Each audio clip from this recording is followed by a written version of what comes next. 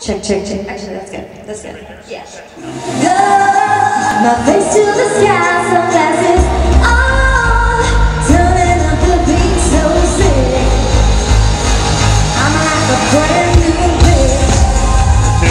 bitch. So we're really excited. We've never had such an electric stage, and we've never had a stage that really marries video and lighting in a way that we have this year. I mean, we've kind of taken that to new heights in terms of technology, and so much of this is computer oriented and very, very different than the kinds of technology we had when we started this trip across Canada 10 years ago. It's a stage that can completely transform itself from one act to another.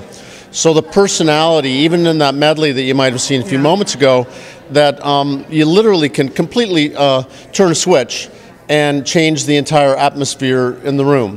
When Nickelback comes out on the stage, you will feel like you're in the middle of a gigantic explosion. The first Junos I ever did was with Blue Rodeo. And I did the first Junos because the group called The Band were being inducted, and I was a band fanatic.